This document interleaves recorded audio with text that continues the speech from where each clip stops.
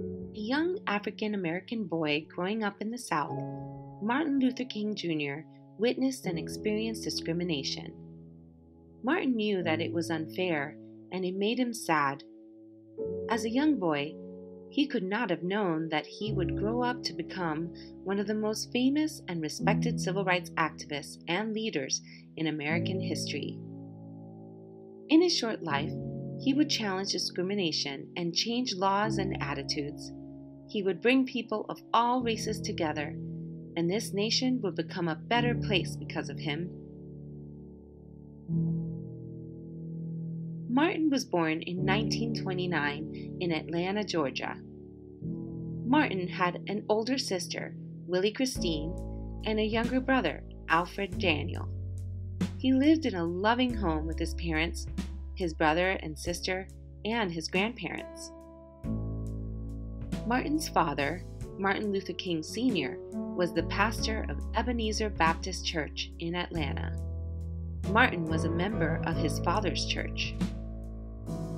Just like Rosa Parks, Jackie Robinson, and Mary Bethune, Martin was born during a time when African American people in the United States did not have equal rights. Segregation kept people apart and prevented African Americans from being full and equal members of society. Martin was a very bright boy. He began attending school when he was 5 years old. He was a student at Oglethorpe Elementary School.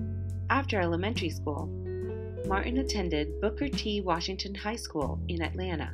Because he was such a good student, Martin skipped 2 grades. At just 15 years of age, Martin became a student of Morehouse College.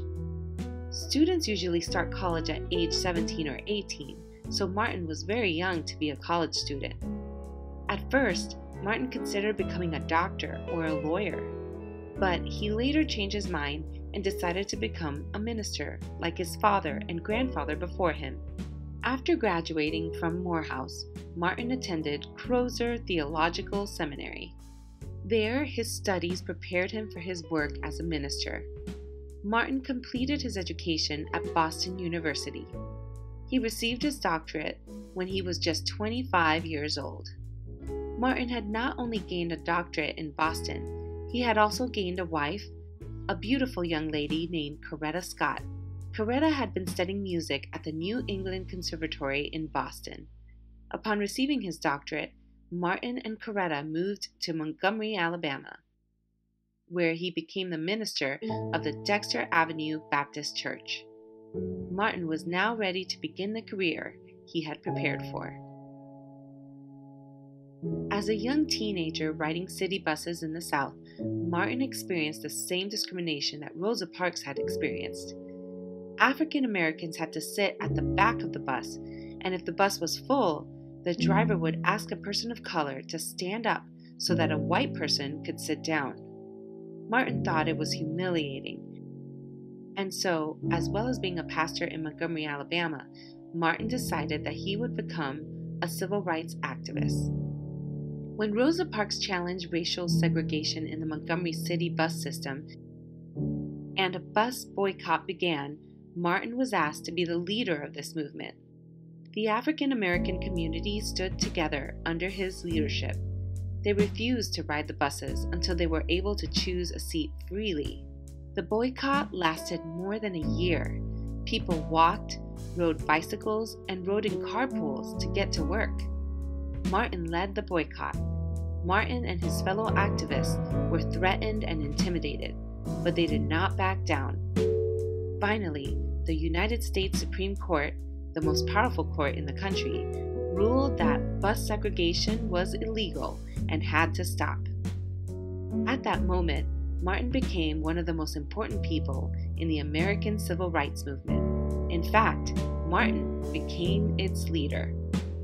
Martin was prepared to be the leader of the civil rights movement, even though he knew he was putting himself and his family in danger.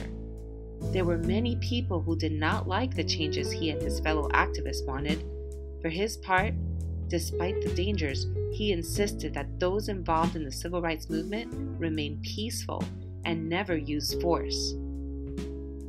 Martin believed that an organized, nonviolent movement that protested against inequality with thoughtful words, not fists and guns, would succeed. He greatly admired others who used nonviolence to protest. Martin and 60 other ministers and activists founded the Southern Christian Leadership Conference. This was an excellent way to organize members of African American churches throughout the country. They all worked together to try to bring about social changes that would improve the lives of all Americans. They also set out to register African Americans in the South to vote so that they could use the power of their vote to bring about change. In his first speech to this group, Martin said, "We have no alternative but to protest. For many years we have shown an amazing patience. We have sometimes given our white brothers the feeling that we liked the way we were being treated. But we come here tonight to be saved from that patience that makes us patient with anything less than freedom and justice." And so it began. African Americans living in the southern states where segregation was legal began to protest. Young African American students began to hold sit-ins at lunch counters that would not serve them. Many people of different races supported the civil rights movement. People rode buses from state to state and protested in places that practiced segregation. Over and over again, they sat in at lunch counters, waiting rooms, and college campuses. Many people were arrested for taking part of these peaceful protests. The civil rights movement kept going. Martin and others continued to demonstrate peacefully and to lead marches. During one demonstration in Birmingham, Alabama, Martin was sent to jail. There, he wrote his famous Letter from the Birmingham Jail. In this letter, he explained that it was his view that whereas just or fair laws must be obeyed, unjust or unfair laws, such as segregation laws, must be ignored. The following year, Martin led a march on Washington, D.C.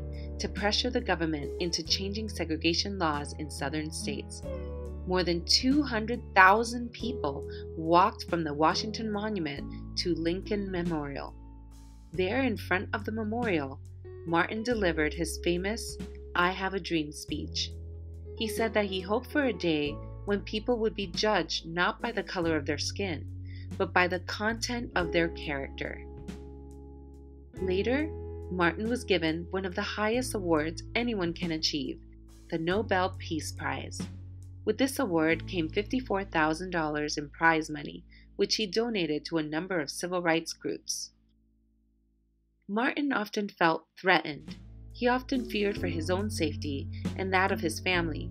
In his lifetime, Martin was jailed 30 times. But he was a peaceful warrior who fought with words. Sadly, in 1968, this courageous man was killed. This terrible tragedy happened in Memphis, Tennessee. Martin had gone to that city to support workers who were not being treated fairly. Martin seemed to have had a feeling that he would not live to see the changes he so wanted. The night before he died, Martin told a crowd gathered to hear him speak, "And I've seen the promised land. I may not get there with you, but I want you to know tonight that we as a people will get to the promised land."